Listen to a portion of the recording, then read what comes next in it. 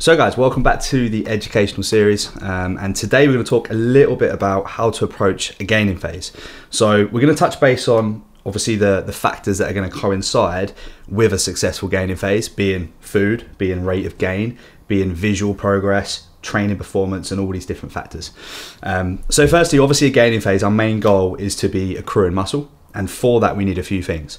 Firstly, we need a progressive stimulus, and that's obviously your training, so we want to make sure that your training is progressing week on week or session by session. Then of course we need to correlate that with being in a caloric surplus. So there's ways to go about obviously accruing muscle. There's instances where you can do so in a deficit or maintenance, but in the optimal scenario to gain muscle, we need that calorie surplus. So essentially we need to be consuming more food than our body needs and our body is expending. So that maths equation is all it really comes down to. Now, along with that, we also need to ensure that we're recovering in a sufficient manner. These are going to be the three main factors. There's obviously going to be other things that are going to coincide, but we're just going to focus on these elements. So firstly, in regards to training, now the initial set point when you go into a gaining phase is important to make sure that you've got exercises, that you can connect well with, that you can respond well with, and most importantly, that you can progress with uniform execution. So this is where a lot of people go wrong, and they just take progressive overload in a form of lifting more weight, or just shifting a weight from A to B. Whereas we want to ensure as you're getting stronger on that week to week, session to session basis, your execution is staying linear. Because if we're sacrificing form to go up in weight or reps, then we're not really keeping that consistent stimulus. So the most important thing in terms of how to approach the gaining phase is making sure that we've got an exercise program based around what your body needs, but we're also able to keep those exercises and execution completely uniform whilst progressing. And the easiest way to do this is make sure that you're logging all of your lifts. So this is absolutely paramount in order to achieve a successful gaining phase. Making sure that we're logging lifts and we're always aiming to progress that stimulus. And B, we're just staying accurate, and this just comes down to yourself. It's very easy to get carried away with logbook and always kind of chase that progression, always trying to get another rep if it's not potentially there, always trying to add another 10 kilos on a bar if it might not be there. You're going to get more hypertrophy and you're going to get a better rate of stimulus by just staying 100% accurate. And there's ways to go around doing this as well. Checking yourself is what I call it to my clients. So taking videos of your form, watching them back, sending them to your coach, and making sure that your form is linear as you're then progressing. And this is really important. So logging lifts, making sure you've got a rotation which works around your recovery and essentially what you need to grow, and then just ensuring that you're progressing. Now, to coincide with that, we also need to make sure we're eating in a calorie surplus. And I think this is where a lot of people potentially go wrong as well. Now, what we need to consider is, let's say you start a gaining phase and you need around about 2,500 calories to maintain weight. We're then going to try and find a small calorie surplus. So the easiest way to do this is just creep calories up to 300. So we're now sat around 2,700, 2,800. Now, in order to be able to know where we're going with this, we need to track data. Without tracking that data, it's very difficult to ascertain when we need to add more food, when we need to pull back. So we need to make sure we're checking scale weight. We need to make sure we're checking the visuals and also just monitoring performance and recovery.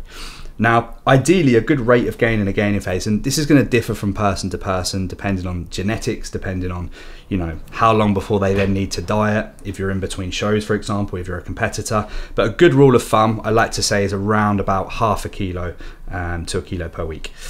So we're talking around about a pound rate of gain. So a pound rate of gain is going to ensure that, we're not increasing that in a sense that we're gaining too much body fat, but we are creating that comfortable surplus, so we are increasing scale weight. And one thing we need to consider as well, and this is again where a lot of people go wrong, if you sit on one set point, create that surplus, and then just stay on that set point of food, what you're going to find is that as your energy demands increase, which is going to happen because we've already nailed the training element, we're getting stronger each week. If you're getting stronger each week, your training intensity is improving, and you're essentially adding more muscle to the frame, your energy demands are going to increase, because that increase in expenditure through training, through muscle, is going to therefore require more energy for your body. So we then need to upregulate food even further. So it's not just a case of finding that surplus and just running with it. It's a case of saying, right, well, let's monitor, again, scale weight, visuals, performance. And once we get to a little bit of a sticking point, and usually what you'll find is, weight will gradually be increasing, and then you'll find you'll get to a little bit of a sticking point whereby performance will stall, or scale weight will stall, or the visuals will stall. And that's where we know we've kind of reached that maintenance again. Because yes, we've increased food, but as you're gaining tissue and all that jazz, we're then kind of meeting that set point. So that's when we'd had to say, right, well, let's add another 250, 300 calories. And essentially we just keep rinsing that process. It's very, very simple.